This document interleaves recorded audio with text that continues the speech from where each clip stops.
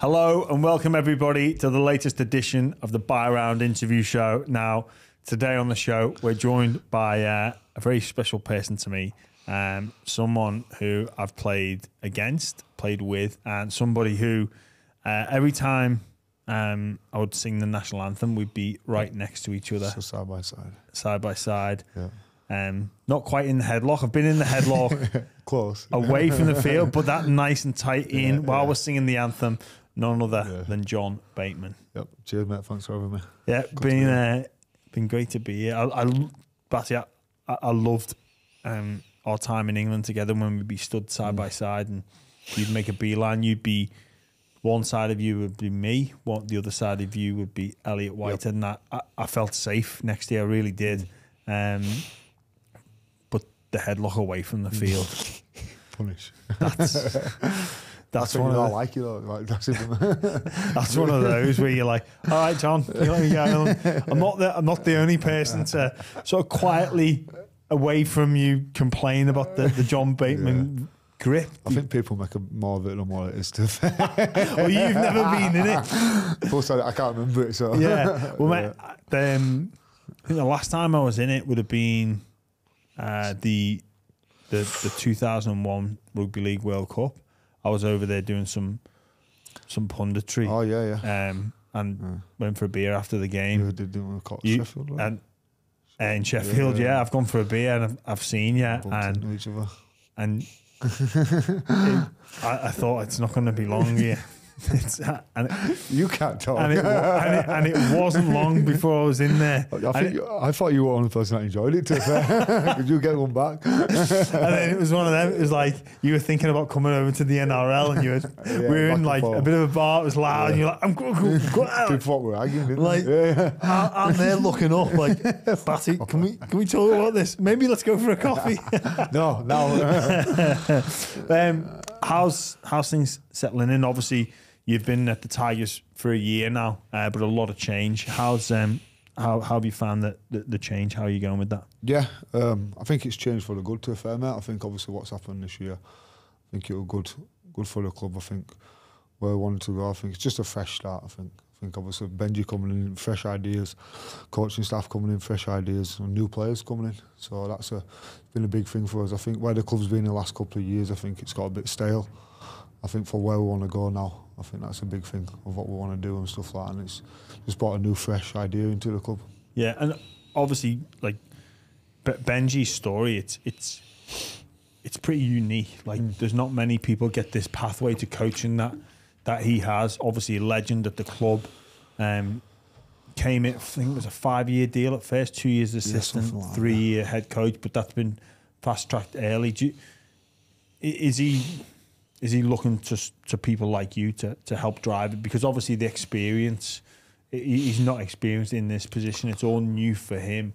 Is he really leaning on people like yourself? Yeah, I think last year, spending the year we had with Benji, I think you realise pretty quickly, like, obviously how good of a coach he is and obviously understands the game. I think obviously people say he's not got the experience, but the only way you get experience is by doing the job. I think he's put himself around obviously some good people as well, which obviously helps him obviously in the coaching staff area. And like I said, for player wise, I think being a senior player, it's your job anyway to obviously lead by example on the training field and the pitch. But whenever the coach needs you to pass a message on, or they don't want to sound like a broken record, I think it's good to come from the players every now and then, obviously. And I think it helps massively for the younger blokes to understand, obviously, and listen to the older players, which is a good thing. Yeah, well, you're obviously very influential. You let your rugby or your footy do the talking. I guess in any club, you don't really want distractions. I think at the Tigers, there's been distractions. It's been not necessarily what's happening on the field. It's stuff away from the field in terms of some of the people in the front office. Have you noticed much change in that? Is that out of sight, out of mind? I can only focus on doing what I do on the field. Has there been any chatter or much change in the mindset in regards to that? I think personally, obviously, I think it's a chat between the lads, and Richard came in the other week and just said concentrate on his job, on our job, and that's our job is to play rugby, and I think that's the main thing, the main focus for the club, to people concentrating on their own job and going about their job the way they need to go about. And I think you're not there to do someone else's job. If you were, you'd be in that seat, wouldn't you, to do that? So I think that's the main thing for us, just to focus on what we need to do and focus on what we can do really, and make a difference in doing. Do you think you'll benefit from perhaps less distraction away from the field though? Yeah, 100%. Like some, obviously I can't speak for previous years, but sometimes last year we were having to answer questions that we didn't even have a clue what were going on. Yeah, like so you get called up in your media day and it's like, Lee or Justin, what are your thoughts? And like, well, yeah, we didn't have a clue what was going on, to be fair, obviously, because it had come out from somewhere else, and like I said, it's we're there to play the game at the end of the day, and we're there to train and get wins, and obviously that didn't help last year because we weren't winning many games, so it compounds obviously everything together and it causes bigger distraction. But I think that's our main focus, is training, having a good pre-season under his belt, going out in the trials, getting some good work into us, and obviously going out and winning some games. Yeah, nice. Well, we're here now. You're in Australia. You're living in the inner west of Sydney. Yeah. One of the most sought after cities in the world, but living the dream job, professional rugby league player, professional athlete.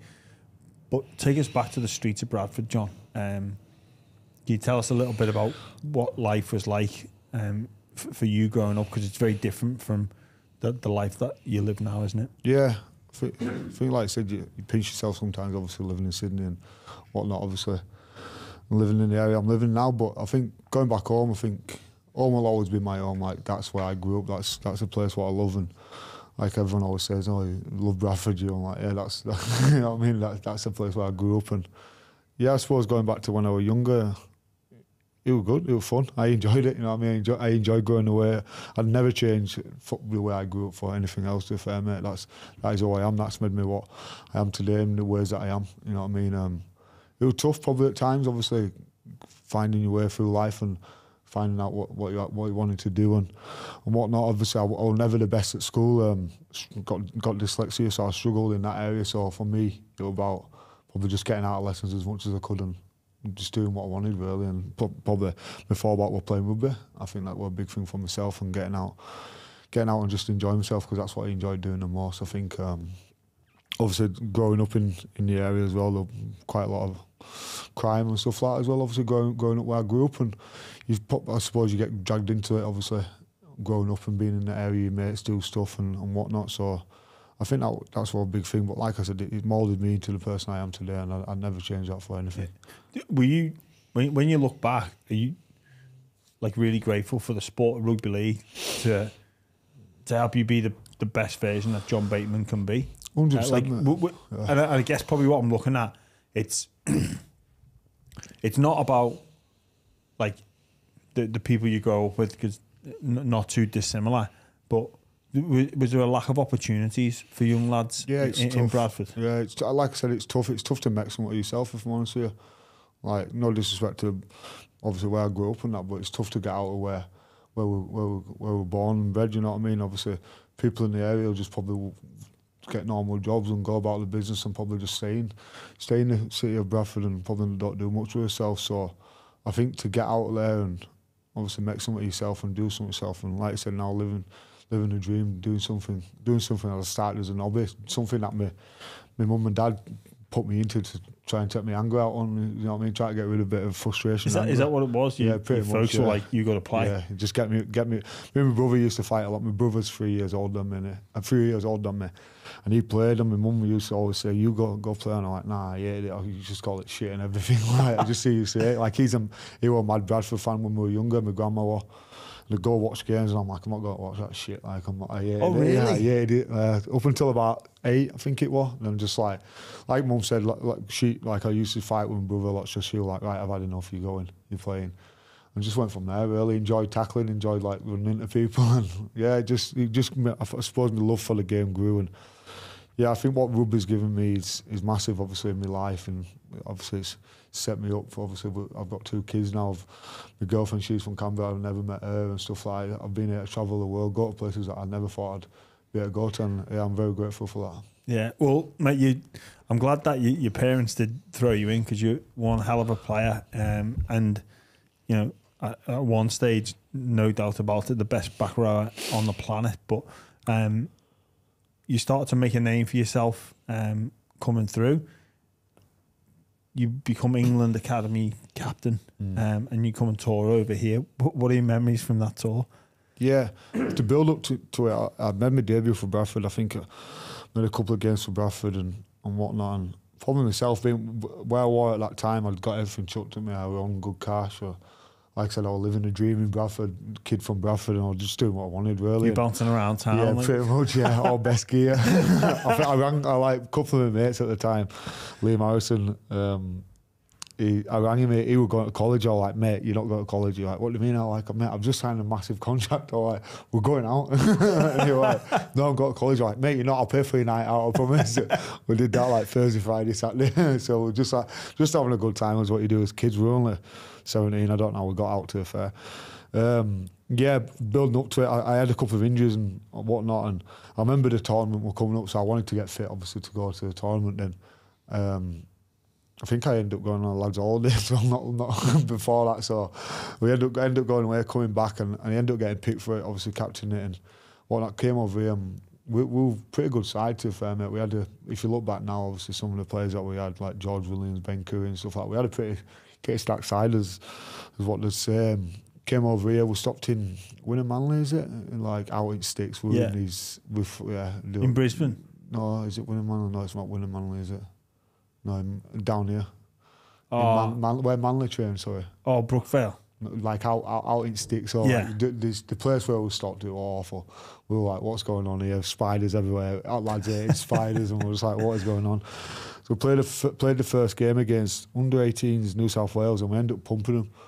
And at the time, everyone was like, wow, this England team's going to be like one of the best teams we've ever had over here. Then obviously ended up playing the first test. I think we got beat 50-something 4, but we ended up having like a big brawl at the start of the game. Well, it started in the tunnel. I was the captain, and I think it might have been someone else, but I remember Adam Elliott being there. Yeah. And I was just like fuming, obviously ready to go, and I just turned around, I was swearing at him. Like, we're all just giving it him really, try to get him off a game, and went out, kick off. I think someone carried the ball, someone ran past someone, started swinging, and it just all erupted from there. Then obviously went to the second game in Wigan Manly, that's what it was. We played there. Before the game, they're like, listen lads, just try to take it easy, like don't be getting into any fights, like we're here to play rugby, blah blah. And as we've walked out, we warmed up on the same bit of grass. The grass wasn't that big, like it was tiny. And obviously me being captain, I was still filming from the first game. On the way back in the warm-ups, I just ran straight through the Australian warm-up. So all lads were like, what are we doing? I'm like, fucking follow me. So we just ran straight through the Australian warm-up. So that's caused a bit of tension. And as we've gone out,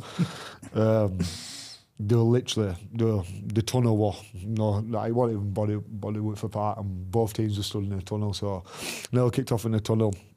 Got out on the field, and we'd been saying, listen, don't, like, obviously we'll stir them up a bit, but we don't want to be getting into a scrap. We want to go out and win game. Got out, I think it was one set into game, running back, one of our back rows just turned around and just slotted one of their players, and it all erupted again. Yeah, I think fans were coming on the field and everything. I think, funnily enough, I think the video recording of the game has been deleted as well, so there's no... I think there's one copy of that going around, but it's kept under lock and key and full-time security guarded. But I've seen the video. It was mayhem. It was mayhem. Yeah, like crazy. Like you say, the way there's people jumping in from kicking the people, crowd, mental, like so some of the dads running on, grabbing kids, like it was crazy.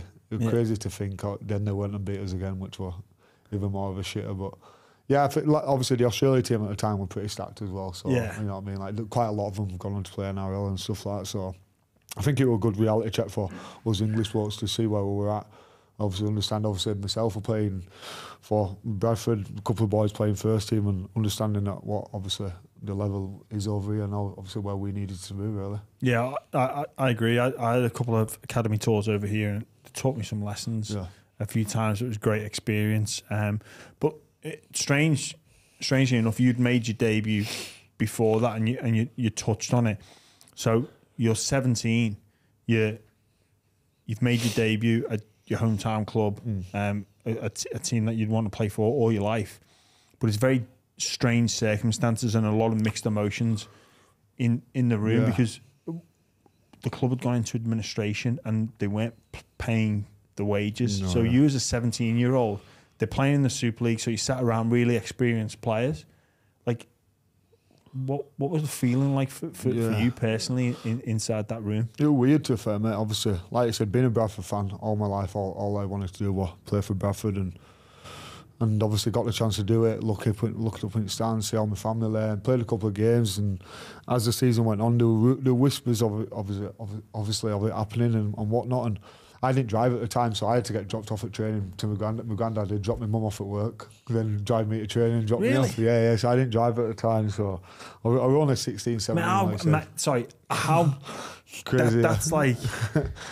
But it is. It's what you need to do. Yeah. You need everyone to help you out. Like 100%. Yeah, and that's why. Like when we, as a family, we were a close knit family. Everyone helped each other out. My granddad would take me and my brother everywhere. Obviously, do what he needed to do for us at the time and stuff like that. And he'd help my mum and stuff. So, like I said, he'd take us to train. He'd drop my mum off at work, and literally as my mum were getting out the door, we put the radio on, and it just came on. Bradford Bulls have gone administration. None of the players knew anything about it.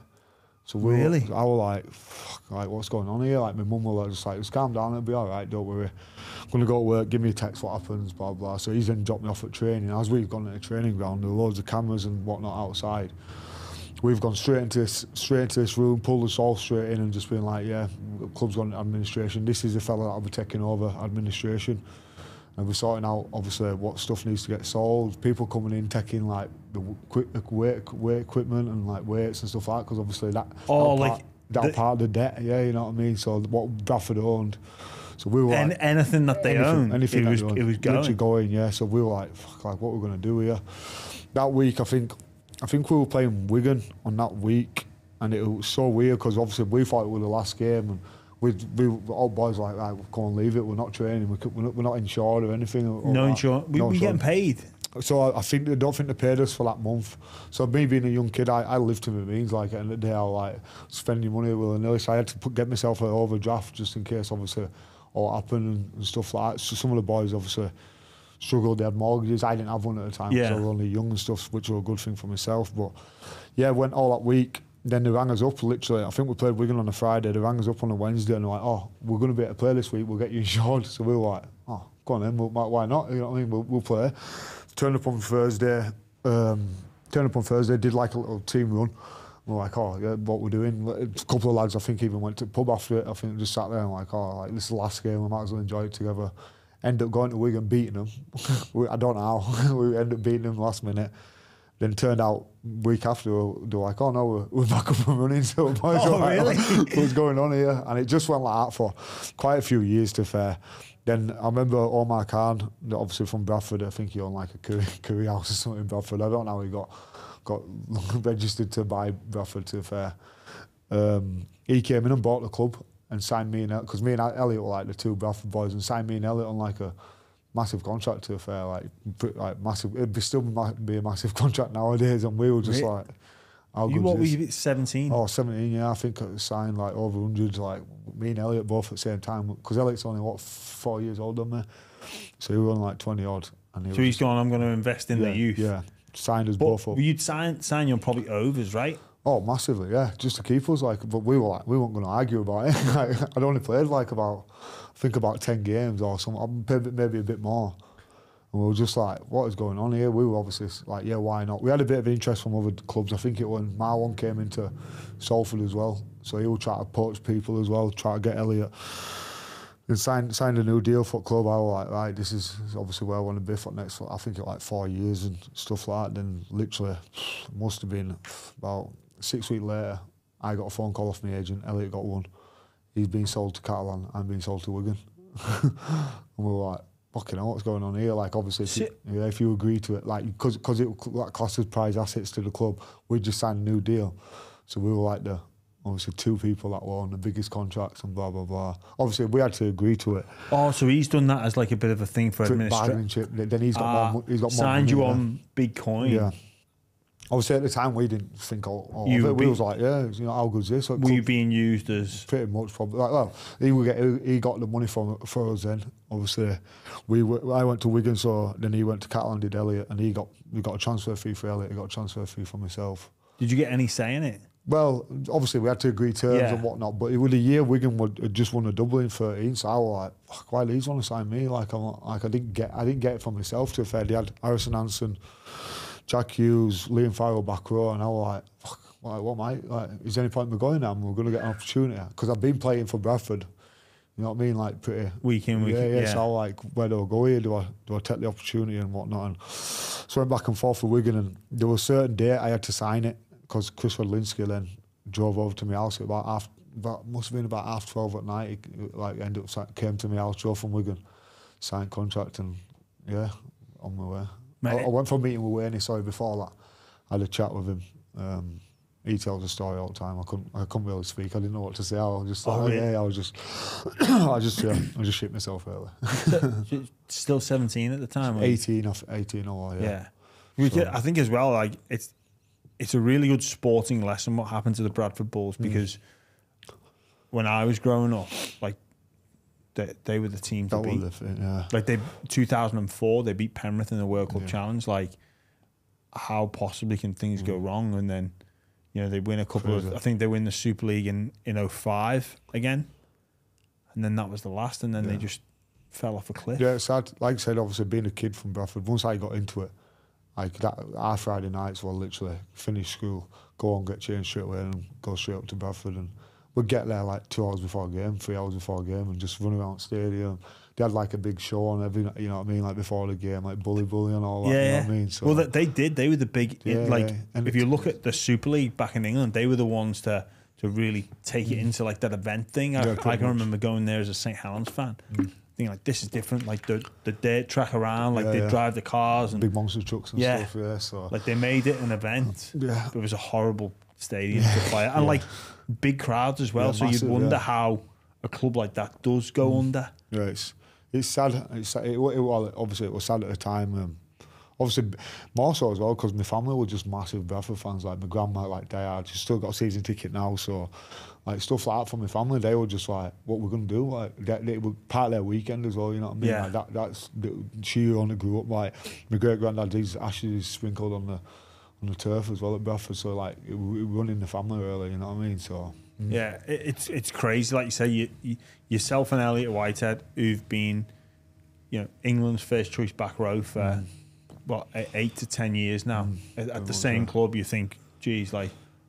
You'd want to keep them, the good foundation. You've got the Burgess brothers as well, Luke Gale, plenty of other quality players that have come out of the Bradford system, but unfortunately just couldn't hold on to them. It's a big sporting lesson for, like, even when you see a team like Penrith flying now, like that was similar to Bradford back in the early 2000s, and like now they're languishing. And it is. If you don't have an organisation behind you to control it and understand what obviously the future looks like instead of just the present, like you struggle, don't you? Yeah. You know what I mean? So. Like, and you know, I remember they tried to blame it on like Yeston Harris's deal or something like that, but really, like, it's an administration 100%. issue that they fucked up. Yeah, they fucked up one of the biggest clubs in Super League. In the world, and with the nursery that they have, like, you wonder how many players that. So say if when you were a kid, if you didn't have that Bradford Bulls 100%. Team, like, would you have had the same interest in it?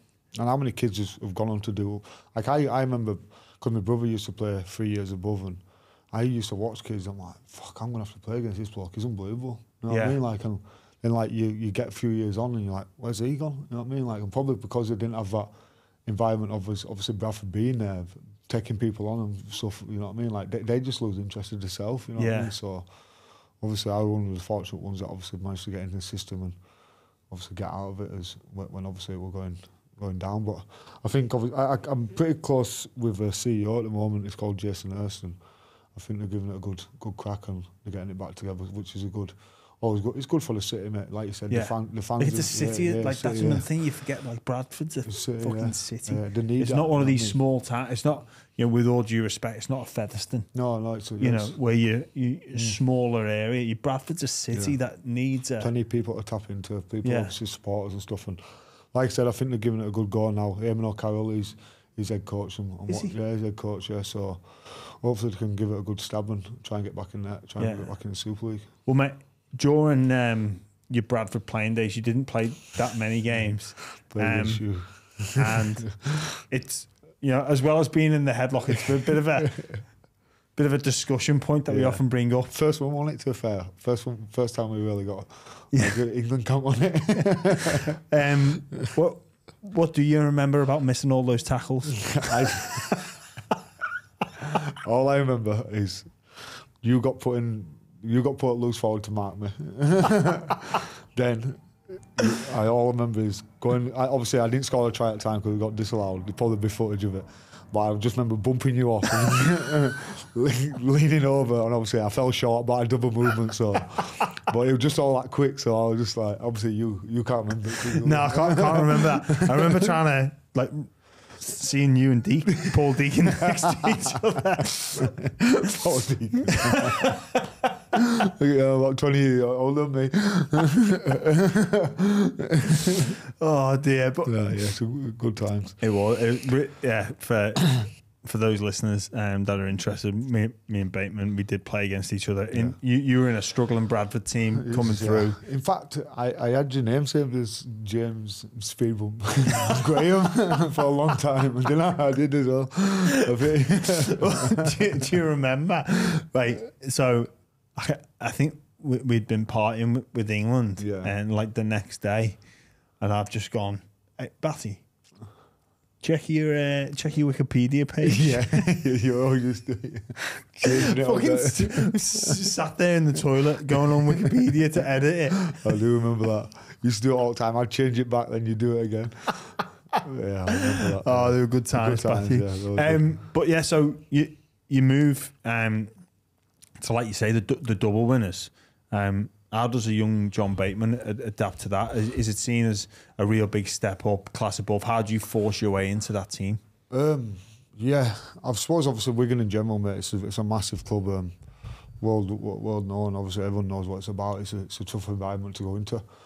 Being a young kid as well, I suppose, going there and having to put your best foot forward, but also wanting to cement a place. That's what I was about. I wanted to play. I didn't want to go there and just be a bench warmer or build up another year, and obviously I want to play now.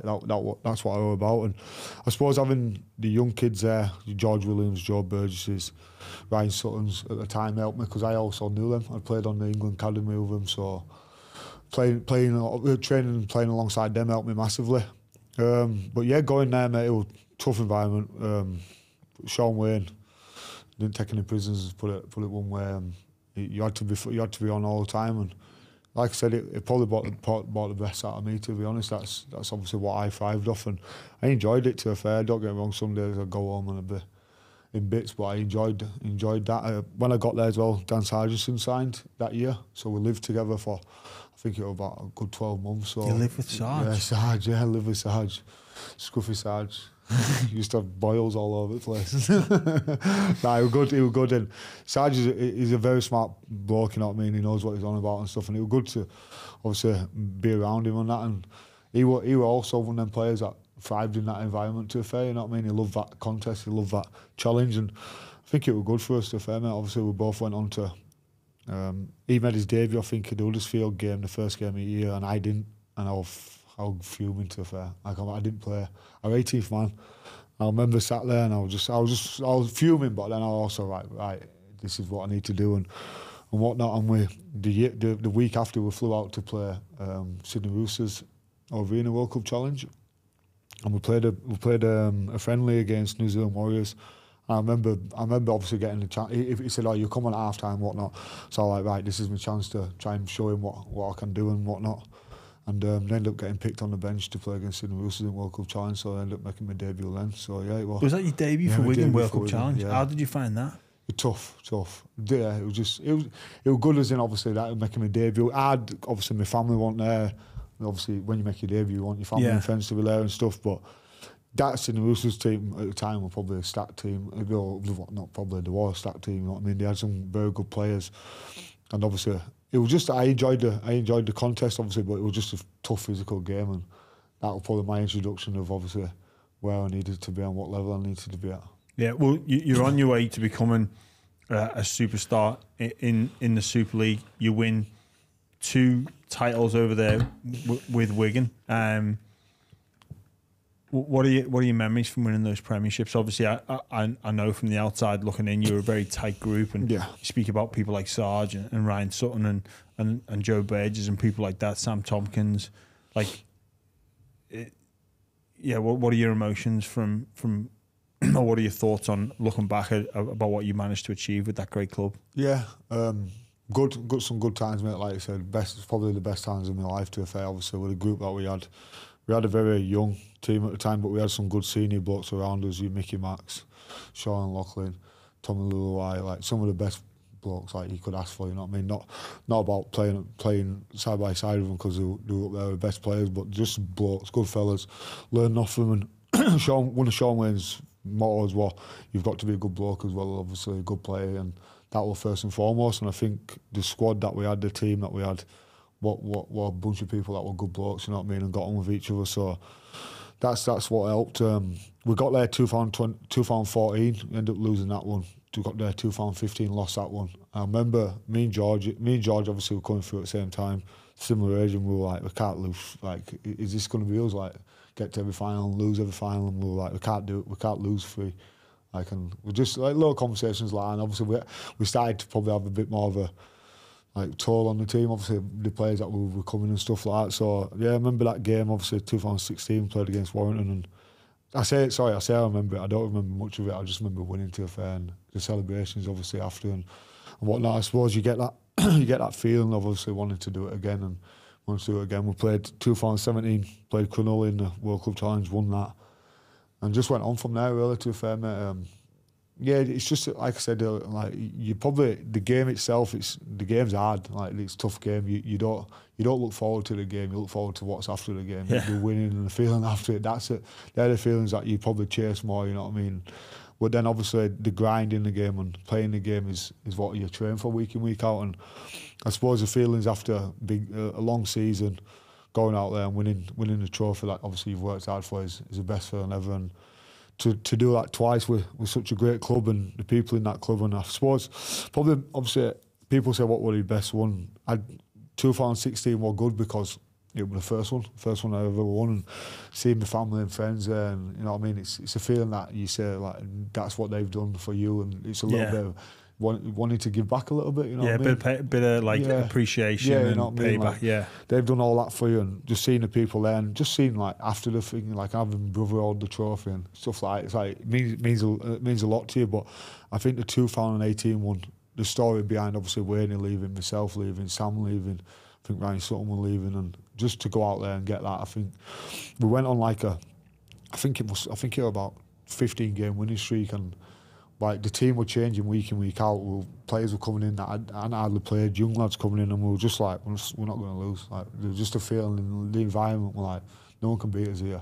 Went on and just ended up winning it, and to have that feeling, to leave on that note was like a massive thing for me. Obviously spent some great years there. Probably improved as a player. I think that was a big moment for me, taking that step to go to Wigan and then coming out the other side and getting trophies, and it makes it worthwhile. Going like I made the right decision in a way, you know what I mean? Like, I did what I wanted to do, and I've come out of the other end winning something. Yeah. Did you message Khan from Bradford and say thanks for selling me? I've dropped past his career house a few times and it's gone, so obviously he's done someone else dodgy as well. I'm going to nip him for a career.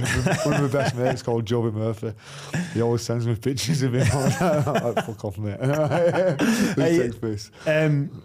Obviously what you're creating there at Wigan, very, very strong bonds, and I always got the sense of that.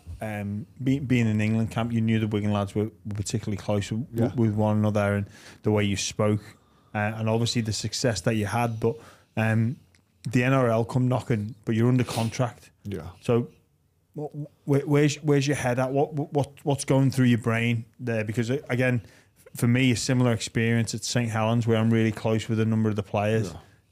And yeah, I've got this ambition to come to Australia. Was it the same for you? Was it the ambition, or was it just a new opportunity to progress your talents even further? Yeah, the ambition was there. I'd had a couple of opportunities previously to that, and I was just never ready. I just, like, obviously I knew. I think you know in yourself, you know when you are ready and you know when you aren't ready. And like I just got to that point. I always said to myself, I want to be one of the best players in the Super League, and I just felt like the 16 season, 17 season, 18 season, I was just getting better and better.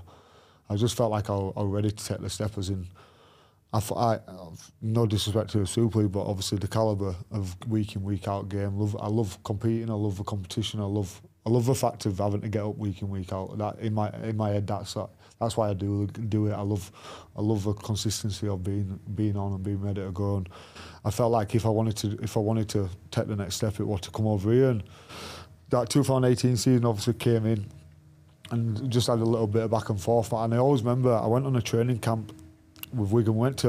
We always went to Florida. We always went to Florida. And Ian Lennigan came out, and I think it was 2015 it might have been, and he said, it was so weird hearing like a chairman say it, and he was like, we look at ourselves as like the stepping stone for players to then to go to NRL.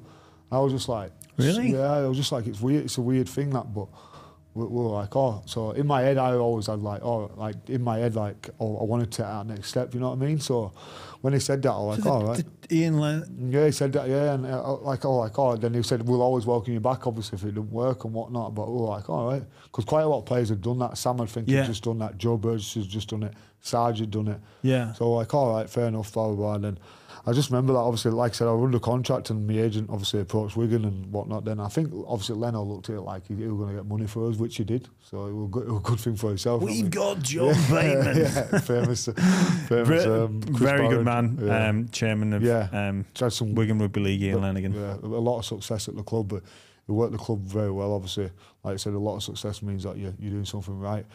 And obviously it got to a point and Canberra came in and a couple of clubs came knocking, but obviously my good pal Elliot White had been there. I remember Ricky, he got on the phone, I think they were having a drink, and he rang me, did Ricky, and I don't think he could understand a word. He said, put phone down, Elliot, like, he couldn't understand you, mate. So I'm like, fucking hell, that was good, innit? And just went from there, really. My agent sorted it all out and whatnot, and signed, sealed, and we're ready to go. And I think, obviously, you'll know yourself, and until it's actually out there. When I signed it a couple of months before, and until it's actually out there, you don't feel like it's real. Yeah. And then, like, I was like, oh, yeah.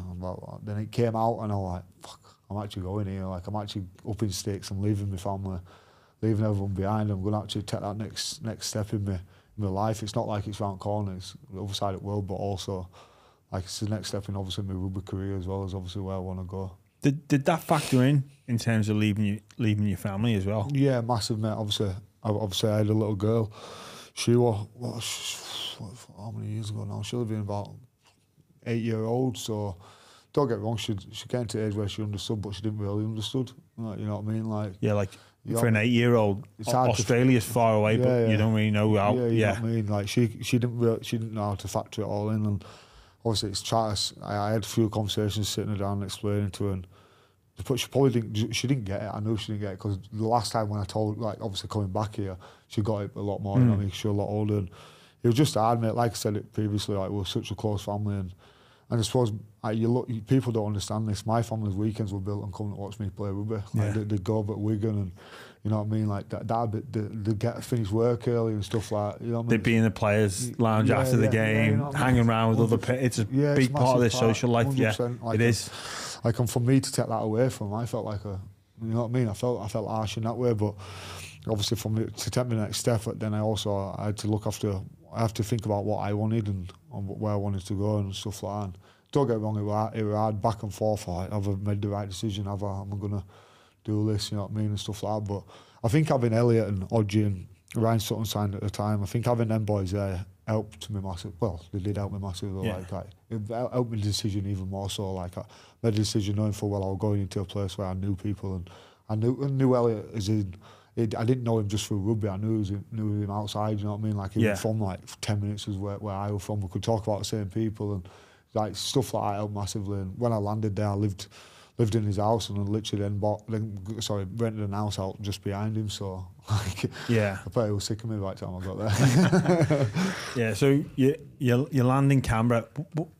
What are your thoughts on the pre-season? Because obviously Canberra's climate is a little bit up and down. It's known for their cold winters, not that cold from comparison to us, but the summers are pretty hot as well. Like I know when I first landed, getting into it, because usually our pre-season is short if you're playing for England and it's cold. Yeah. But here it's long, it's a slog, and it's hot. Very warm, yeah. I remember flying in, mate, and honestly, I looked out the window, I thought, where am I going to? Desert, because there was nothing there. And I was just like, what the fuck is going on here? I landed at like about 11:30, and the fella at the time that picked me up, I went back at car, and Canberra's quiet at best of times, and I landed there like just like January 2nd, I think it was. So there was literally no one there. Obviously pitch black, so I'm driving through. And I said to the fella, like, oh, who know you? Like, oh, if you're bored tomorrow, if I'm bored tomorrow, I don't know anyone. Like, obviously I'm going to be bored. He said, we'll take you to Warman Museum, and I was just like, what have I done here? I was just like, I go take you to the War Museum, and I was just like, mate, what is going on? So I got in a hotel, signed a hotel. I think, I did even. Where was it? Where was Elliot and Odgie? Because no one was due until like the 10th of Jan. So I landed early, because obviously they're like, we want you in, blah blah blah. I think I remember getting in the hotel, and I took my PlayStation with me, and I couldn't even put my PlayStation on the TV. Yeah, so you can imagine what I'm like at the moment. So I rang my mum, I'm like, Mum, what have I done here? Like, I made the wrong decision, like, I don't know why, like, I'm stuck here. Like, couldn't talk to anyone. I think I could only talk to people because my phone, I had to get Wi-Fi on my phone. My phone wasn't even changed over, and I was like, what is going on? Like, then obviously, fast track from there. Elliot ended up coming, so he was like, oh, come to mine for a bit. And did you go to the War Museum? Nah. No, I just sat in the hotel, try to get my PlayStation on. I could just imagine, how many goes did you give it? You're like, a lot, yeah. I nearly pulled TV off at one point. But yeah, just went from there. And, yeah, like I said, the pre-season, mate, a lot different. We had Nigel Asher-Jones at the time, and very into his running. Which I suppose. What a fucking horrible way to describe a pre-season. Yeah. He's into his running. Yeah. He loved us being run. Like, and for me personally, I didn't. Obviously, I thought I didn't mind it, but it was hard. Like I enjoyed the running side of it. I don't really like the gym to a fair, but he's he just ran us, and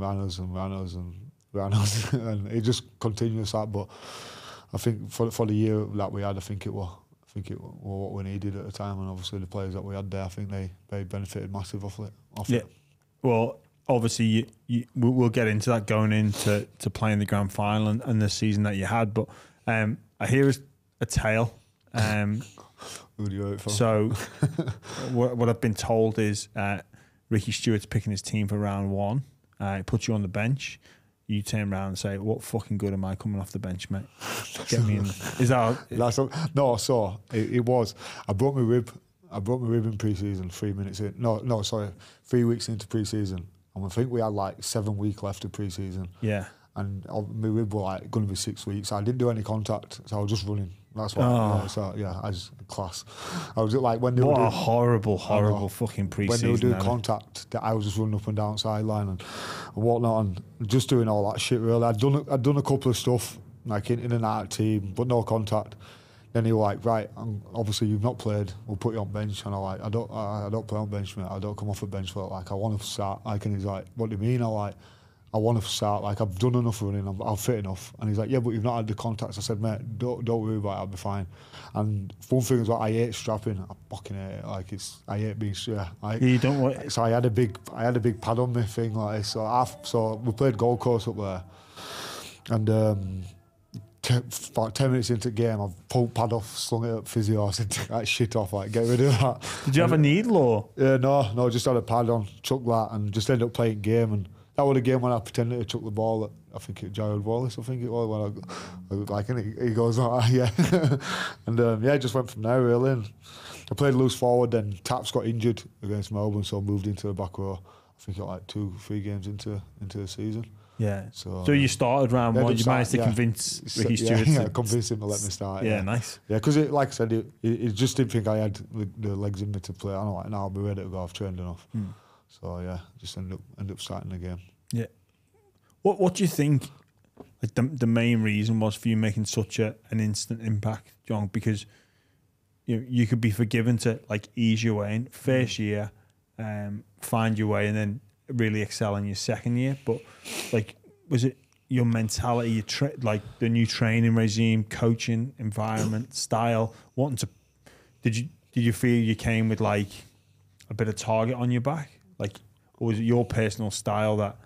Or wanting to prove people wrong, perhaps you had your doubters. I think it'll be quite a lot of them, obviously, all mixed together. I think, obviously, I think one thing that I always said to myself, like, give me a full, because obviously in England you don't really get full pre-seasons, and that one thing I always said, and I said it publicly as well, give me pre-season, I'll be ready to go. And they're like, yeah, what do you mean ready to go? Like, I'll compete, I'll be there, I'll be a good enough player to play week in, week out, blah blah. Because when I came, like you say, the target, I didn't really have a target on my back. No one didn't really know. They don't really take much interest, obviously. They hear of you now and then, obviously, but I was only still young. I'd not really played. I played centre for England, you know what I mean? So I people knew of me, but not obviously what I could do and stuff. So a little bit of that, but I suppose as well, Ricky, when I got there, Ricky took me in and he more or less just said, do what you want, really, mate. Like, my games are, I like floating about, I like playing out the game, playing what I see, really, and he just more or less gave me a free role. I had Aidan Seas, obviously, my teammate now, and BJ Lua and Jordan Mapana, and that edge was just like a free-for-all, like, we'll just like, give us ball and we'll just create some type thing, you know what I mean? So I think the confidence in himself, and a big thing as well, mate, going back to my family, I didn't want to come over here and piss about. I wanted to come over here, and I knew what I'd sacrificed leaving my family behind. I knew I wasn't going to see my little girl, and I was like, I'm not coming over here and fucking wasting the fact of not seeing them and being shit. Like, because to me that's the biggest fail that you could have done, like letting my family down. And that was a big thing for me. I wanted to come over here and prove a point and have them watching me at home, being proud of me to a fair. So that was quite a big thing. Mate, it's an amazing thing, that drive. Like, not wanting to let people down. Like you say, you've come all this way. You've sacrificed so much. So, well, I'm going to go all in. Yeah, I used to, one thing, it might sound obviously to people like weird, but like I always pictured, like, I remember saying bye to my family in the airport, and like, I'd picture that in my head all the time, because I'm like, that was one of the worst feelings that I ever had. Just saying bye and not know. Obviously, like you're gonna. I might see him in 3 months. I'm gonna see him in 3 months, but in my head, you don't know what's gonna happen. You don't know. You know what I mean? And in my head, I was like, I don't want that. Like that's the worst feeling. You know what I mean? And it drove me. Like, and times when I obviously want to go home and stuff like that, I was like, nah, come on, mate, we need to get through this. Like, you need to do it and whatnot. So pretty. It's huge, that, mate. It really is. I think as well what you spoke about, like your unorthodox style, how it worked over here, because people were so used to dealing with structure and dealing with edge back rowers that would just get on the 3-man, hit the line, just like punch a hole, like good defensive team. Like, obviously there's some great hole runners, but good defensive teams sort of like pick it up. But I think I thought your style worked well. We'd come back against the grain, use footwork, and like you say, with that edge, with the talent that you had on that side. It did seem to fit. And I think sometimes you need an outlier like yourself to come in and really promote that style. I guess the probably question I'd want to ask is, did you realise, were you aware of the impact that you were having on the Raiders, but also on the competition as well? Probably not, no, not at the time, because I was just a kid from Bradford that just wanted to play rugby. And that is literally all, like, and I still say it now, like, probably sometimes, like, I'm just still that kid that I'm just enjoying myself. Like I'm literally having a good time and literally enjoying myself. And I started playing the game because I enjoyed it. I didn't start playing the game because I wanted to get paid or wanted to make a big difference. I started playing it because I love playing it. Like, and give me a ball, like I'm just bounce around, like hit training and stuff. Like when I'm there, I mess about. But I just enjoy playing. I play what I see in a way, you know what I mean, and stuff like that. And I think going back to what you've just said, obviously the pre-season was the toughest I've ever had, and like I was the fittest I've ever been. So like in my head, I always prided myself on like last 20 minutes when people are getting tired. That's when you need to be at your best. You know what I mean? That's when I need to be fitter than everyone else, because everyone else is going down and I want to be going up in a way. You know what I mean? 100%. Yeah. So like, like you're not the biggest back rower, but you'll get an advantage 100%. When you drag everyone to deep water. and it's not even necessarily like just running over someone. It's about having like, can you match this footwork? Yeah. Can you tie in when I'm going to hit that line, and when you think I'm going to go to your right shoulder, I'm going to go to your left. Yeah, just testing them, keeping them on their toes. And Wayne Bennett once pulled me in, and he was like, "John, you're probably one of the best players I've seen in like last 20 minutes of the game." I'm like, "What do you mean?" He was like, "Obviously everyone's fit and ready to go the first few," and I was just like, and it always stuck with me. He said it to me in 2015 or 16. And I was like, "Fucking make that your game. Like if that's what one of the best coaches in the world thinks, why not make it your game?" As in being fit, you know what I mean, having that floating about and being able to do that, and why not make it my game? And like obviously I still do this year. That's what I want to do. You know what I mean? So well, it's an amazing attribute to have. Like it really is, and it's probably a different focus point than what most people enter into a game. Like start well. Start well. Yeah. Like obviously you would want to start well, but if you're thinking I'm going to be the best at the end. It's a massive advantage, because if you look at if games are close, that's where those type of players win games, but also the opposite side of players lose games for teams 100%. As well. That's what like I said, everyone, my focus goes into games start well, but I know everyone else's focus is start well. Like, so like if they're starting well, obviously we're all going to be like this, and obviously if at the end of the game they're dipping, I'm going right. This is where we go again, and. You know, it's like you said, taking people into deep water and seeing how far they can, seeing how far you can drown them. Really.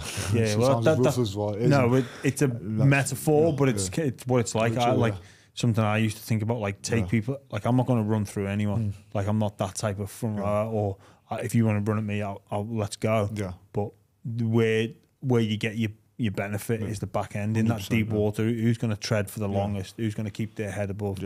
Who's going to drown and say see you later? But with you coming over here, like I say, the impact that you had was incredible, and I think when a place like Canberra is buzzing, it goes to another level, because it's not like the Sydney clubs where it's spread out. It's that one team town, and the joint must have been rocking. Oh mate, well, class.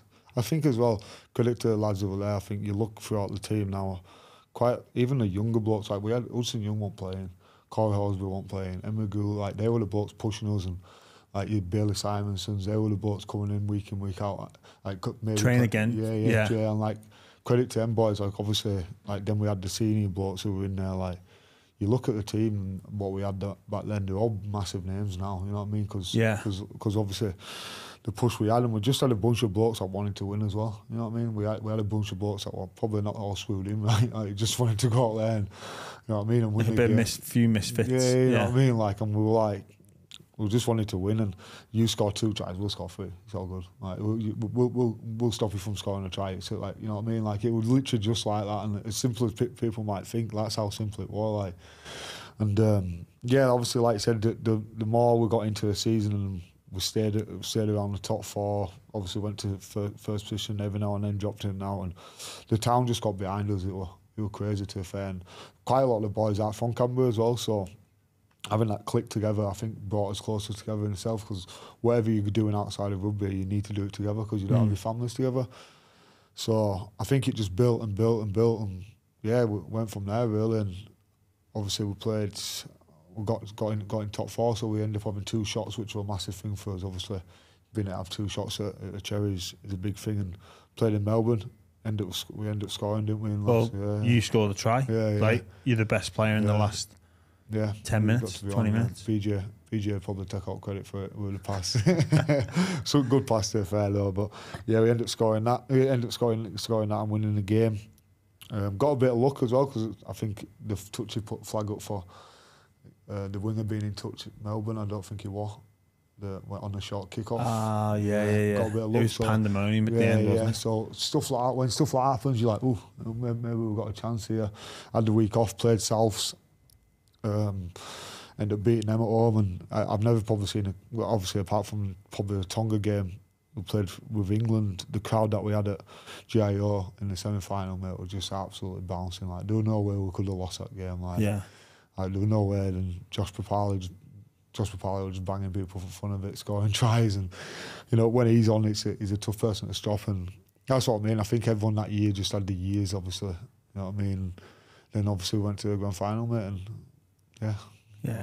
Just before we get into that, one of the big things about tapping into like a city or a town's identity, like the Viking clap. Yeah, it was us. That's what we were. You know Like what I mean? it pissed me off. Yeah, I can imagine. But for us, well, not only that, it's because Iceland beat England. Yeah, and Iceland beat England, and I was like, I remember coming into training. Euros, that wasn't it? Yeah, I in the remember, Euros, it was awful.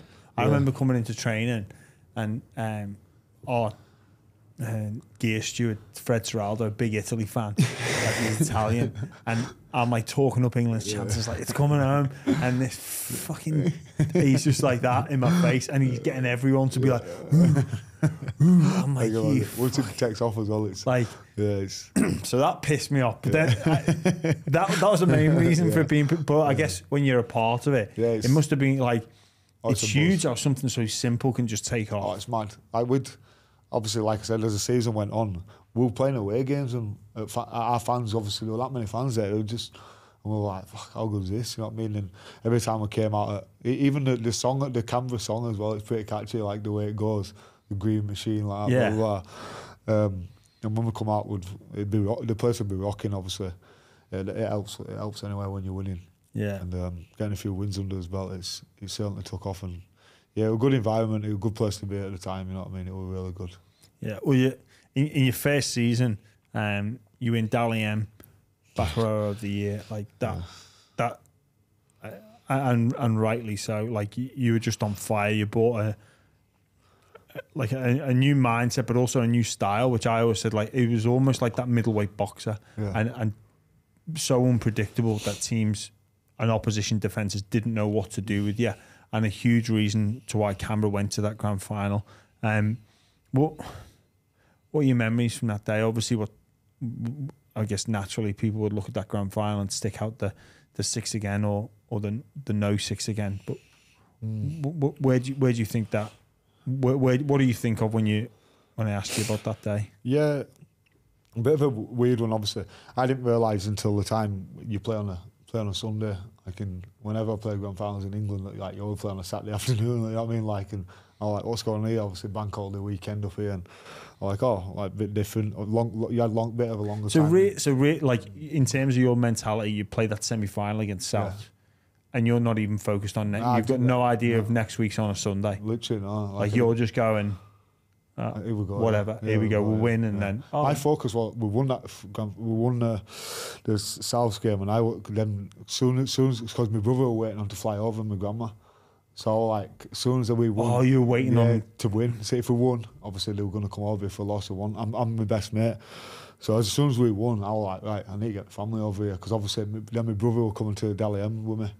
Yeah. So I wanted him to be there. He'd been a big part of me, like my life and stuff like that. So I want you to be there. Like I want you to come over. So like, well, obviously, so I had to fly. So he flew in a couple of days earlier and whatnot.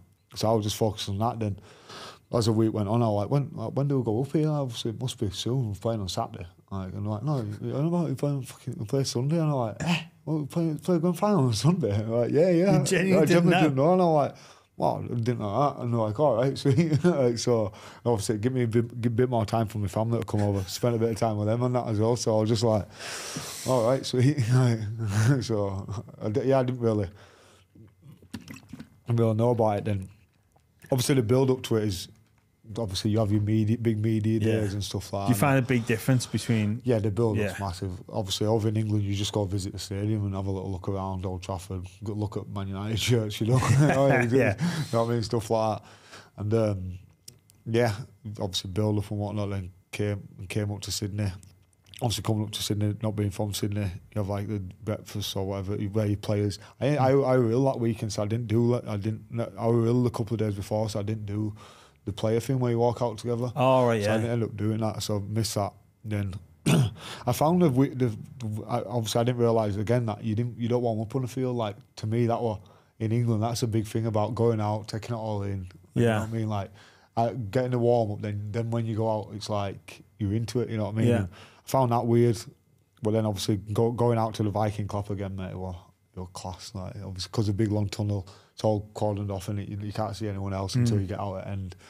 Like that feeling of running out and like, right, we're on here. Like what's not? And even obviously you mentioned the 6 again. Like in the game, you don't really probably more after the game. You look on social media and oh shit, yeah, like it is a big call, or the one where they kicked the ball and the trainer got in the way. Yeah. Like, and at the time you just like you Crack can't, on. yeah, you can't really be focusing on that or kicking off about it or going to ref because it's the next play. You know what I mean?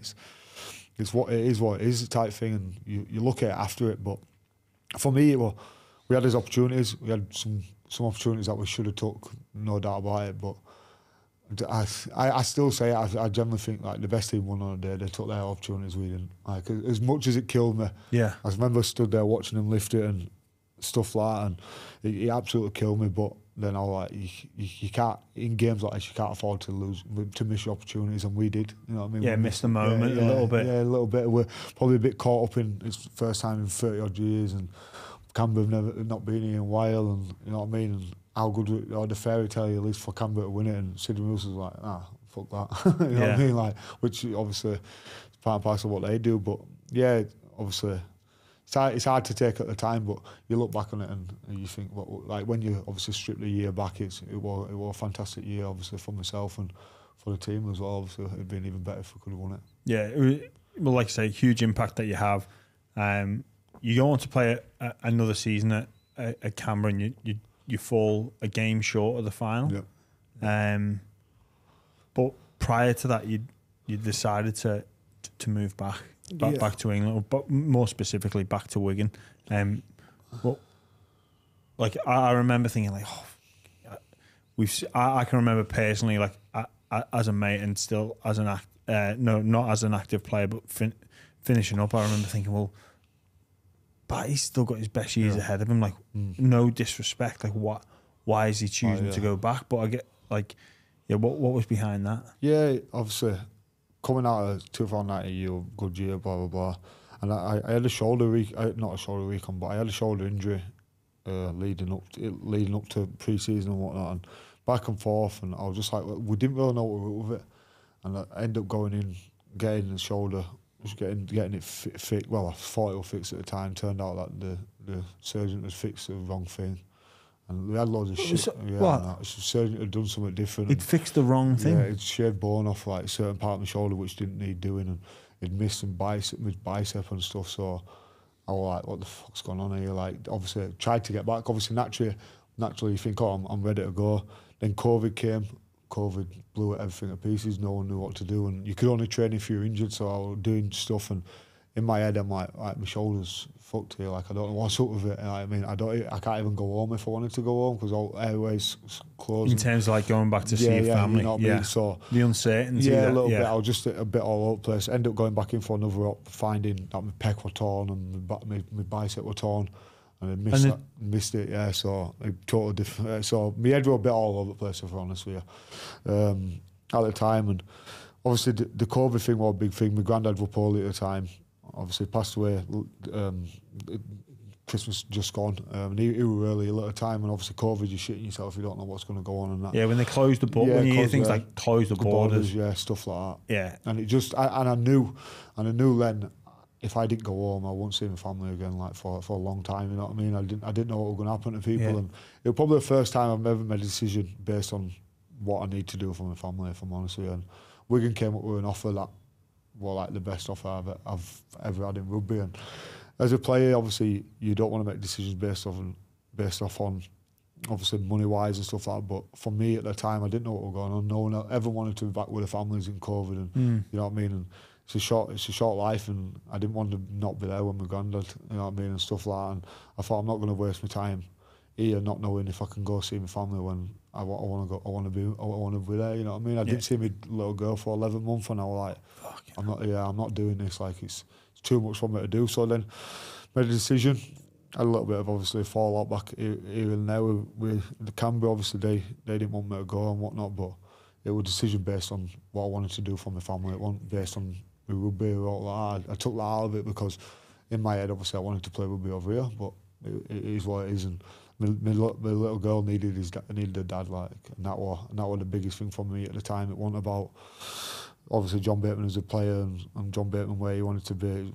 About obviously John Bateman as a dad, and I don't care what anyone says. John Bateman as a dad is more important than John Bateman as a rugby player. So I think as well, like to add into that, like most listeners and viewers probably won't understand like just how much an injury can affect your thinking, and 100%.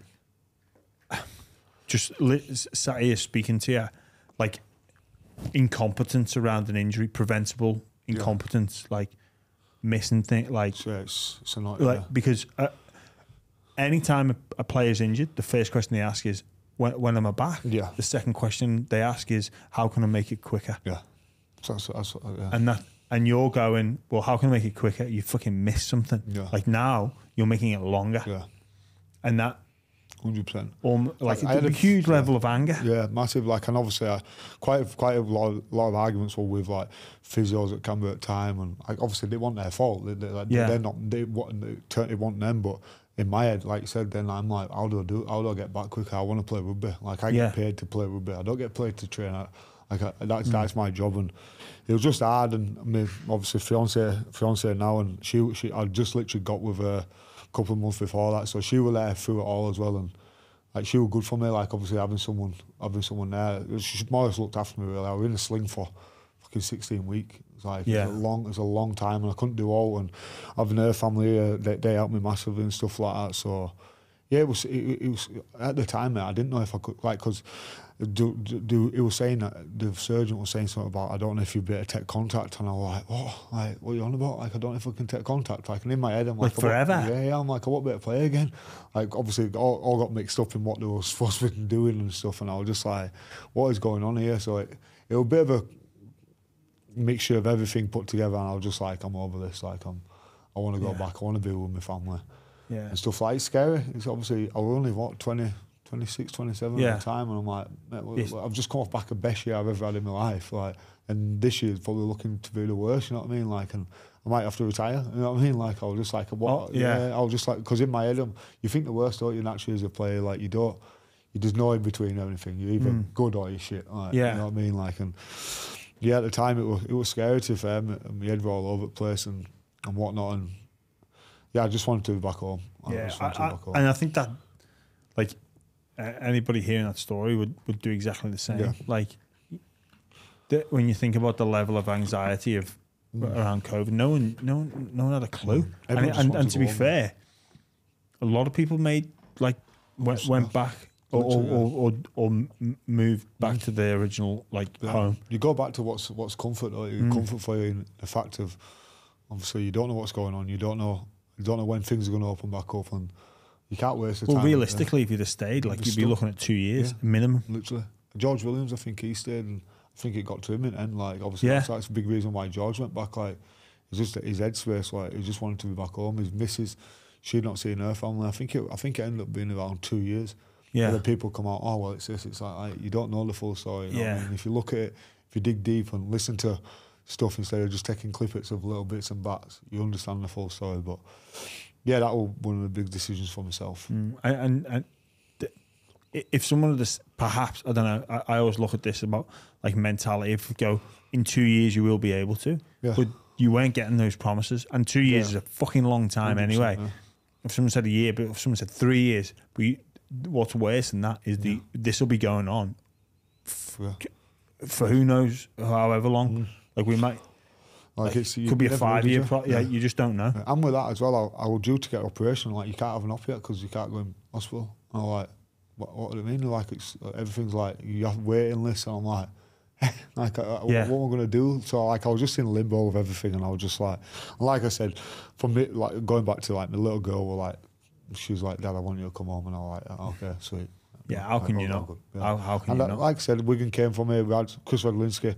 Credit to him, he put his neck out and he was like, right, we'll want you to come back home and blah, blah, blah, and end up sorting a deal out with them. So probably as well, that, speaking of comfort, I was going back to the comfort of obviously knowing where I was going back to and people around the place and understand, you know what I mean? And we can actually look to get excited about something for the first time in a very long time, like your whole mindset, attitude shift, because I'm going to somewhere where and familiarity and knowing, and versus this unstable and obviously being with your family as well. I guess what I wanted to ask you about moving as well, there's kind of a bit of a media wash up and a bit of an argument and some things maybe taken out of context. was that frustrating for you because you obviously you know the full story, and perhaps you don't want this being leaked or spoken about publicly when it's such a personal matter? Yeah, I just felt like there were a lot of like shit stirring, if I'm honest with you, like one person saying another thing. Like I said earlier, I'm taking little bits of what I've said and twisting it with little bits of what someone else said. I was just like, I knew the full story. I knew why I wanted to go back. I knew what it was about. People blaming my agent and whatnot. And end of the day, my agent works for me. I pay him. He don't pay me. You know what I mean? Like, I wanted to go back home. I told him to go get a deal for me back home. And that was it. And people saying he's asked to leave numerous times and stuff like that. I knew it was coming out of the place where I was at the time, so it was pissing me off even more because I'd only told people there that story. Oh, so it was coming out from... Yeah, and the people I were up there, they're the only people I spoke to, so... Was that disappointing for you? Yeah, because like I said, like I've still got a good relationship with people there and stuff like that, but I just had the best year of my life in that place, and I was like, it's an uncertain time of everyone's life, like why, you know what I mean, like why twist it and why cause loads of shit when I literally, there's no need to be, you know what I mean, like, so yeah. And as well at the time they came to me and offered me a contract, but then said, oh, we can only sign you on basis of if someone else goes well. If they don't go well, we'll get rid of him. And I'm like, well, listen, mate. Like, really? No, like, how am I supposed to like sign a contract based on that? Like, oh, like that don't work. So sorry. So we'll extend you an upgrade. Yeah. But it's going to be based on if someone else goes. If player X leave, then you're going to be weighted on that. Your contract. So I think you're like a 1 year deal offered me, but then like you get another 2 years if someone else. And I was just like, oh, come on, mate. Like, so it was just hard. It was hard that way. But like I said, it all got squashed once I signed a deal. Everyone shakes hands, you move on. Yeah. Like I said, at the end of the day, it's a business, and you understand that the older you get. You do, yeah. But that said, I think, you know, there's always games getting played, and reputations and image is important. And I guess for a club like Canberra, in their defence, they're probably going, well, we need to control this story because we don't want to see our star player walk out the door or be seen to be walking out the door. So, which is understandable. Like I get that. Like I'm not stupid. Like I'm a good. But it affects you on a personal level, and 100%. Then I can only imagine what it's like with you, where it's like that with a lot of players, myself included. Like, you're getting calls from people who you like your loved ones being like, what's this? Yeah. And you're having to explain yourself. And that I know for me, that used to piss me off, that piss boil where it's like... Bad. Like, even like my mum, like, because obviously over in England, rugby league's not massive. Like, and there were stories coming out every day, and my mum's like, oh, John, what's this? Oh, what's that? And I'm like, you know what I mean? Like, I'm like, don't worry about it. And she's like, how can you not worry about it? They're writing this about you. And I'm like, don't worry about it. Like, it is what it is. Like, you know what I mean? And it's just like stuff like you just, and that, I suppose, obviously, I will be reacting to people on Twitter and stuff like I'm writing stuff, and that's probably me wanting to say, like, I'm like, listen, understand, like, that was me being frustrated and me being angry at the situation that we're in, you know what I mean? And probably people continue it, but then like everything's been sorted and you're just like, come on, mate, give it over. Like, it's one of them, but you have to laugh about it. Like, people are what they are out there. Opinions are I always say opinions are for free. That's why people have them out there. So, yeah, they are. Like, and if people had to pay for opinions, they wouldn't have an opinion, would you? They won't, would they? Like, and like I always say it, like it's a fair way of looking at things, mate.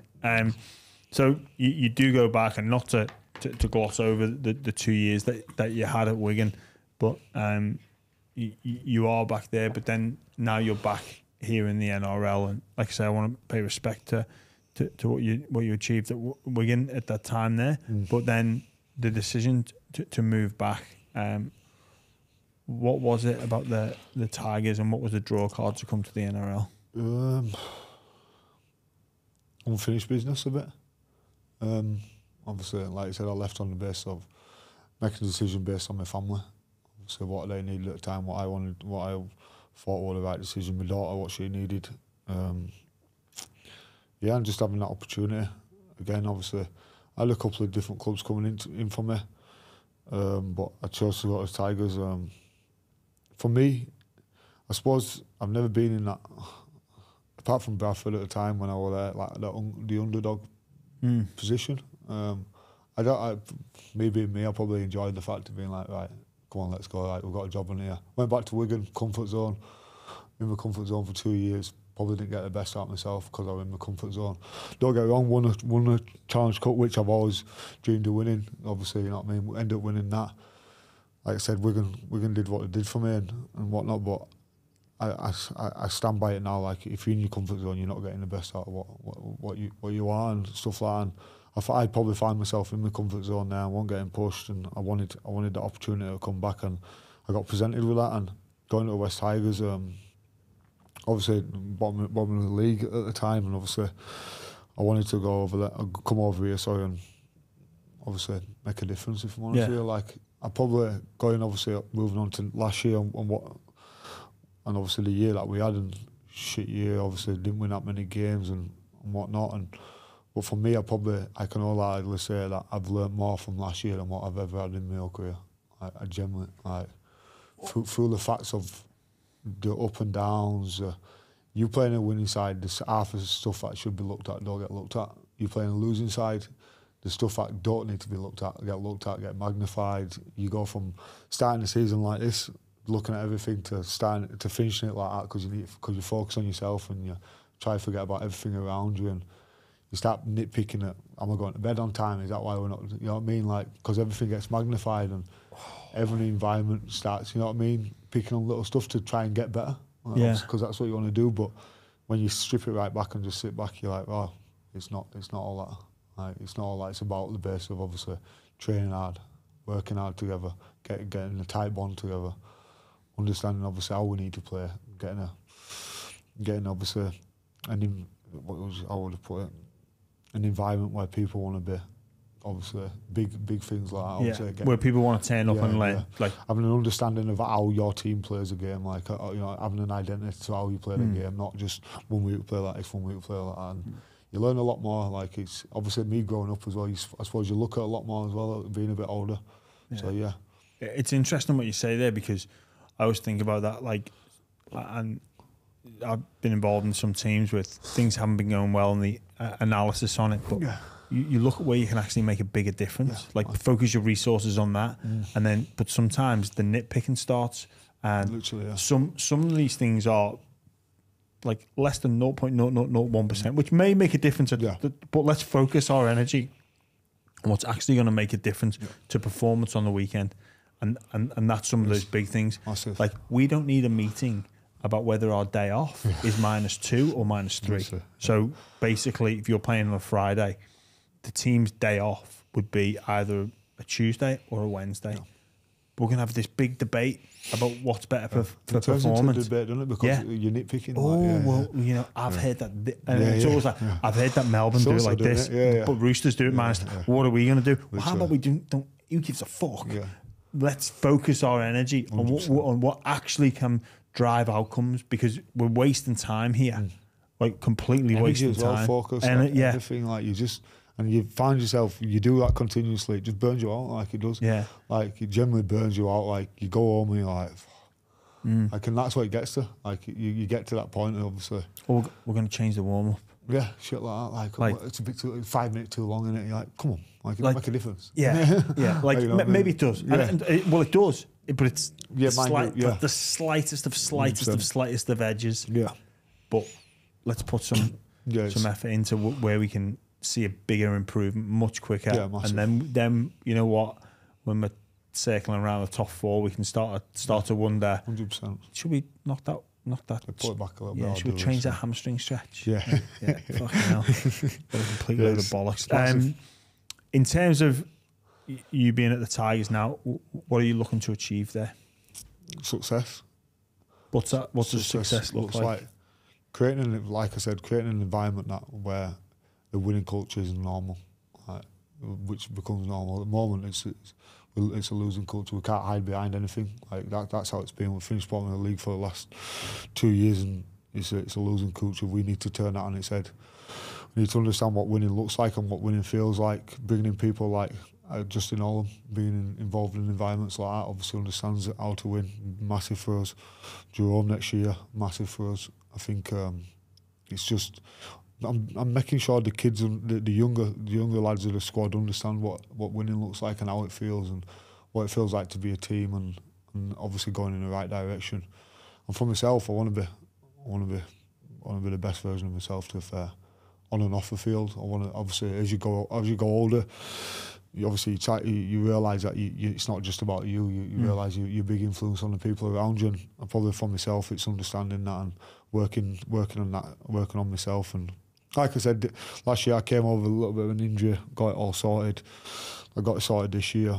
Find myself in a good position. Want to get back fit, get back playing, and I feel like myself as an individual, I feel like where I'm at is probably one of the best places where I've been at, and understanding my body and understanding my head and understanding everything that comes with it. And yeah, I feel like I'm in a real good place and really excited for this year, if I'm honest with you. I guess on your own personal growth, are you finding that influencing those young lads and saying, like, I'll show you what winning's about. I'll show you what the difference between preparing to play NRL or you might have aspirations to play 5 games. Well, no, we need aspirations to you and come and play to win. 100%. Like, and that helps you develop your leadership skills and pushes you further as a player, because also it's on you a little bit now, isn't it? Yeah. And that's what comes with the title, doesn't it? It comes with what I've done previously, what I'm doing now, obviously, everything else. And I suppose going back to that as well, mate, it's, for me, when people say it's what does winning look like, oh yeah, we win a game, it's being consistently winning. Like, consistency is, to me, like, if you're consistently a good player, you're consistently, like, you are a good player. Like, if you can do it week in, week out, you can produce the same stuff week in, week out, you're a good player, you know what I mean, in my mind. And that consistently winning week in, week out builds an environment where you understand your game, you understand, like, going back to Wigan, what I said, we knew in 2018 we weren't going to lose. You know what I mean? There's a different feeling around the place when you get that feeling. And it's building that. It's, like I said, some kids that are coming into our team don't even know what the routine is before a game yet. You know what I mean? It's helping them with little stuff like that, and letting them know, like, oh, hey, we're here to help, we're here to talk to her. But obviously we're here to play rugby, we're here to win games, and that's what it comes down to. That's what we're getting judged on at the end of the day, and that's what we need to be as best at. So. Yeah. Well, mate, everywhere you've been, you've had that impact. Obviously, last year at the Tigers was a later start, but I'm excited to see what you can bring to the table this year. And I think you look at really what should be an exciting time for the club with new coach, like legend of the club, new backroom staff. Front of office staff. So should be good. Yeah, should be good, exciting. Like I said, for myself, and just looking forward to getting out there now. Bit of a late start. I'll just give me pre-season. We're back running, and like I said, the boys are ripping in. I'm sure every other team will say the same thing. Obviously, pre-season pretty similar in everywhere, obviously. But we're all looking forward to this year. We're all looking forward to getting out there and showing what it's about. Yeah, nice. Well, John, just before we wrap things up, obviously we played together for England, and I want to just quickly ask you about what can England achieve? Can England get that World Cup? Yeah, for me, mate, obviously Wayne being in charge now, which is a massive thing for me. Just having him there, obviously, I've been successful under him. I'd probably say he turned me into a player that, obviously, I was scraping the surface a little bit. Obviously, when I came from Bradford, I was young, I was raw. He changed me into, obviously, a proper player type thing. But going off the back of this year, playing in the Tonga Test series this year, going back to obviously the 2017 World Cup, that's probably the closest bond this series that I've had with an England team since the 2017. So young players coming in. You've got the likes of Jack, you've got the likes of Michael Lewis. You've just got some young kids coming through that have got a bit about them, got a bit of talent, but they're tough as well. They've got that rugged edge about them, which I think is an international player you need, and I think even more so as an England player. That's what we're built on. That's what we are about. We're about being tough and coming through this other side of the team. So I think building up for the next World Cup, injuries obviously aside, I think we've got a real good chance of putting his best foot forward and going out there and winning the World Cup. I think Wayne has said I think it'll be his last thing he has a job. So I think everything together, I think we know what we're about, and probably if you look at the likes of me, George and stuff like, probably maybe the last World Cup for ourselves. So I think as a whole, I think it looks very positive for us. I think it should be good. Yeah. This should be exciting this next couple of years. Mate, I'm really looking forward to it. And like I say, with the start of the interview, we stood next to each other, arm in arm. Like it's some of my favourite memories from my career of playing for England. We had such a fantastic time, which we spoke about on a different podcast. But I was going to ask you about your off-field life, but you've touched on that, mate. And I think that shows a massive part of who you are, which perhaps a lot of people don't realise. And I appreciate you sharing that, because massive. I think obviously moving forward the off-field stuff, I think my missus, obviously at the moment, she's been a massive part of obviously me growing up, I suppose. I think obviously realising she's one of them people that I'm like, right, I'm doing this. She's like, whoa, like, chill, stop, just think about it a minute. And I'm like, what do you mean? Like, and she pulls me back sometimes, but she lets me go sometimes. But she's obviously taught me how to just relax a little bit and just chill out and think about what I'm going to do first before doing it, and you know what I mean, and stuff. And obviously having my little fella as well. I think when I had my little girl, I was still a kid myself. Like, I was still young. I was only 16, and like at the time, I was still living my life. You know what I mean? I was still being a teenager and whatnot. And I think having a little boy now at the moment, he's obviously taught me how to be. Like, obviously, I'm together with his mum, and obviously growing up and stuff like that.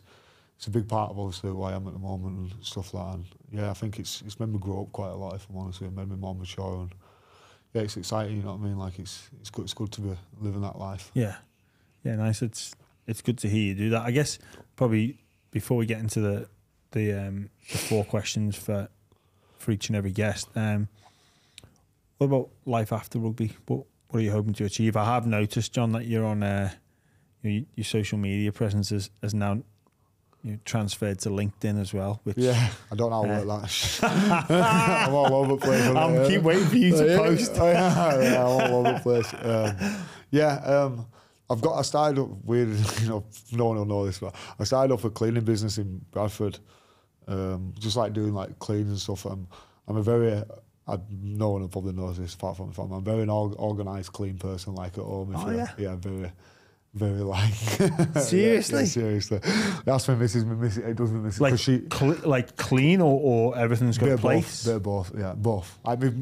My wardrobe's very colour coordinated and stuff like that. Is it? Yeah. I'm a very, like, I'd hate you to come in my house. I'd love to. I wouldn't even let you in my house, to be fair. Mate, I'd be taking a pair of your shoes. Just quickly, just on some of the favourite memories, is you're obviously Wait, very... what have you got on anyway? Where's your DCs? Mate, if I had to throw those DCs out... I'm not surprised. About 20-year-olds. Mate, tell you what, if those shoes could talk. No, you are very fashion conscious. Like, you wear all the designer gear. Looks smart. Okay. I call it smart. clean mate, and smart. You look really smart, mate. Yeah, really smart. But yeah, obviously there's a danger that comes with that. Like, I used to wear my bucket hat. Yeah. I'd stopped taking it to England camp because people think it'd be funny to steal. But then again, people have very expensive trainers on, very expensive shoes.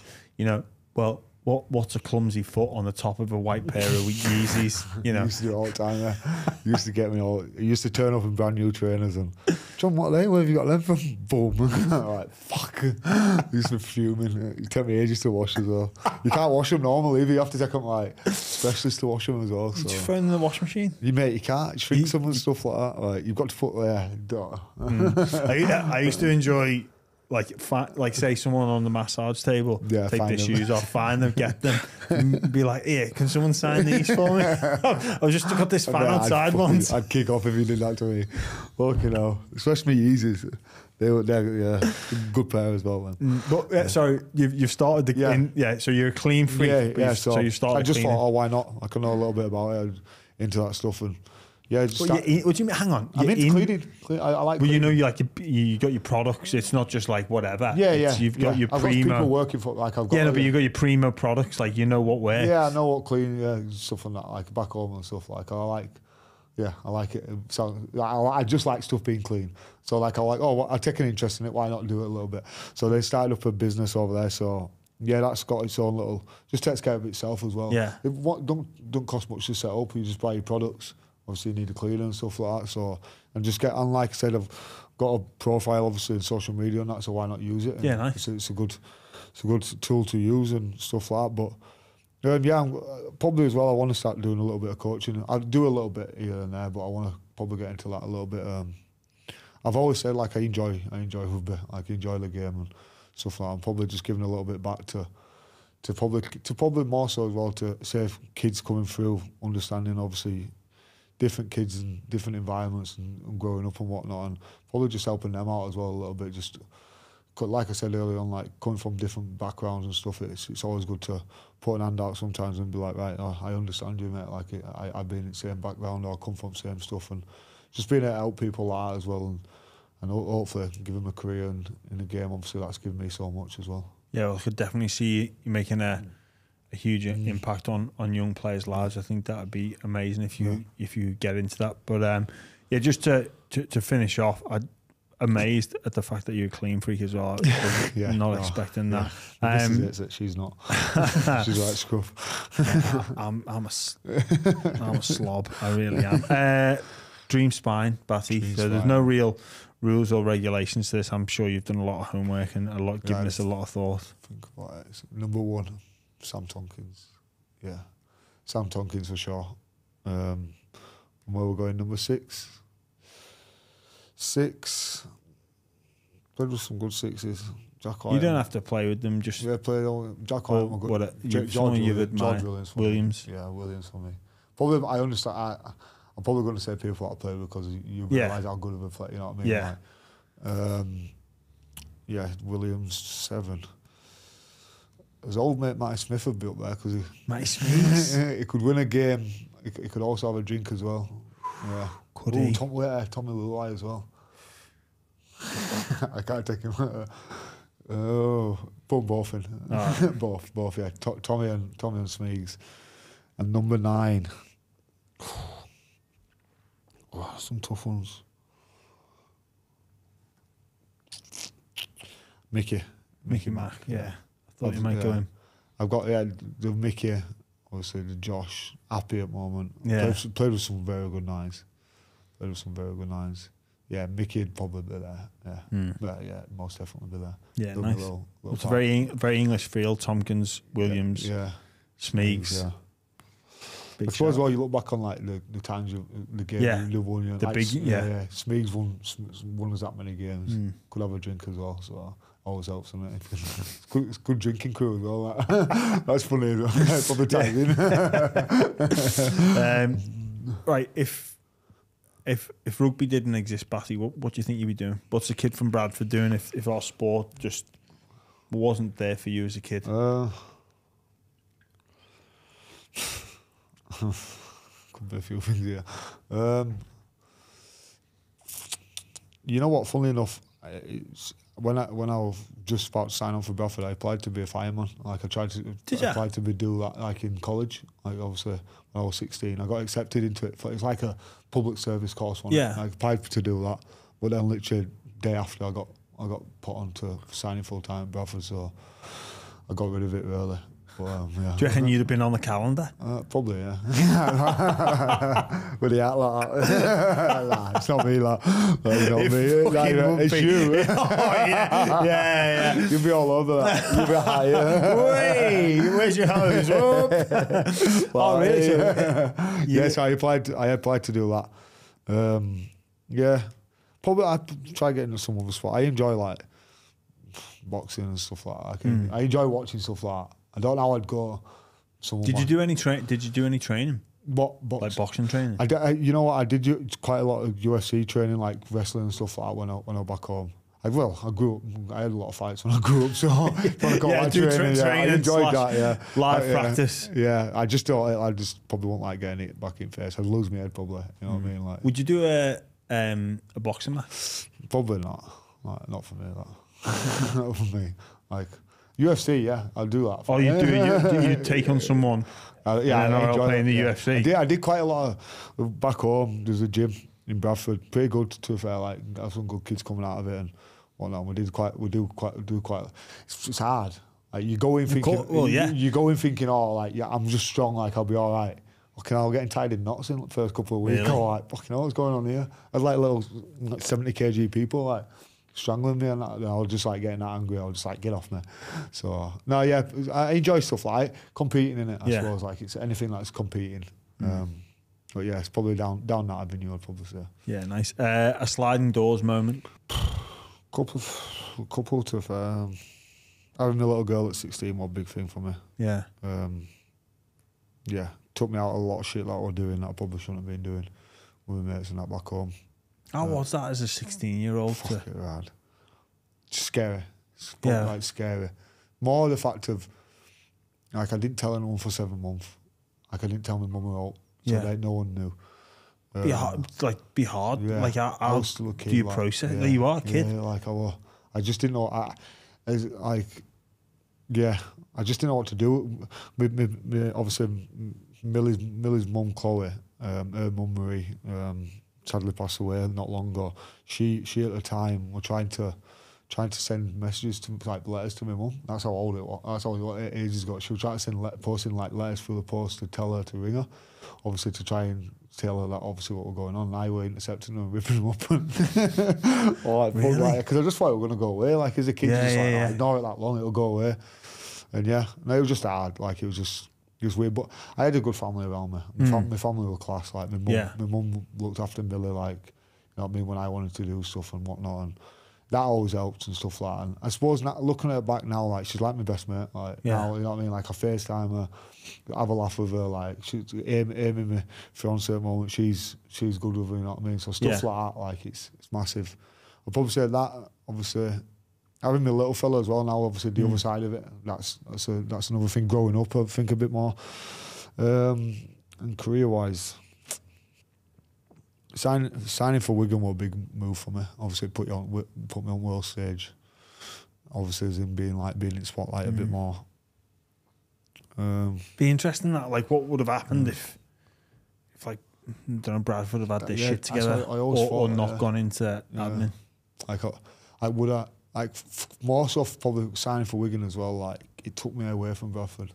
You know what I mean? Like you know what it's like going back home. You see your old mates. No disrespect to my mates, we're all doing the same shit. You know what I mean? Like, I go home at Christmas, I'll see them, but then I'll see them for like a couple of days, and they'll all go back to work. And you know what I mean? They'll live for weekend to go out for a drink and that. And like I'm like, it took me away from that. Like I mean, it gave me that opportunity to probably not grow up in Bradford, being on loads of money, and probably falling into that. You know what I mean? A little bit, which could have been easily possible if I stayed at Bradford at the time. Like I said, got offered mad overs, been on loads of money. You know what I mean? Like I quite possibly could have got sucked into that a little bit, but going to Wigan took me away from that a little bit and whatnot. You know what I mean? It's given me a little bit of a direction, obviously, in life. Yeah, nice. The most interesting person that you've met? You'll be up there, mate. A bit different. I won't lie. A bit different. I'd probably say, you are probably up there. Sean Wayne's a different person, like, very full on, like you have to be on, like, works you out. Like, I used to go in every morning and say, "Morning, mate, how are you?" And he's like, "I'm not, mate, I'm Sean. I'm Wayne." I'm like, fucking hell. Like, yeah, so like, shit like that used to like, you've got bullshit, you've got to be on, you know what I mean? Like, you know what I mean? Like, say for instance, morning, "Hey mate, how are you? All right?" Like, "Wayne." Because obviously you say mate to everyone, don't you? Yeah. It's a common, you know what I mean? Stuff like that, yeah. So Wayne is good because I suppose I like the fact of obviously how he thinks as well, you know what I mean? Yeah. Like, he's always like, say for instance, like, why is that ball being knocked over? And you're like, "Oh, I don't know." He's like, "No, well, there's a reason for it." No? Like, there's always a reason for something, like, and they'll rip it and they'll shred it down to the fine margins of being like, also the body point of it, you know what I mean? Like, I like his thought process, how he thinks and stuff like that. He's been good for me. He's helped me out massively, and he's still a close mate, obviously, and a coach, obviously, on the national team as well. So yeah, he's. I've only had a little bit to do with him, and he's a fascinating character. And you'd have loved to play for him. I don't think it's any secret as to why he's been so successful. We're good fellow as well, you know what I mean? Like, so. You think he might come over here? I don't know, mate, to be fair. I think he's doing well for himself. He does quite a lot of speaking and whatnot over in England now and stuff like that. And I think when you get to a point, if maybe a couple of years ago, if he'd probably been approached properly, regarding the job and whatnot. Maybe he'd be an interest, I suppose. He always says he's got his dream job coaching his country, which is massive, and I suppose you can only take it to a point where you only enjoy your family life and stuff like that. He's got better of both worlds on it now at the moment. Like. So good on him. Let him enjoy himself in what he's doing.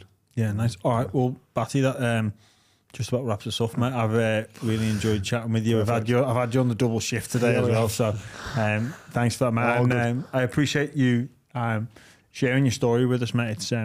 It's pretty fascinating to hear about. Well, you being a clean freak as well. That surprised me. But also, I think the man behind the player as well. Like there's more to you than that. That aggressive style back rower that you the jink and runs and the person that drags their team. I think I always find it interesting tapping into people's psyche and their mindset, and like you say, that mindset of, well, I want to be the best player at the back end of the game. That's huge, but also an insight into the person you are away from the field. So it's been fantastic, Batty, and wishing you all the very best at the Tigers for this year, and obviously with England for the next few years as well. Cheers, mate. Thanks for having me.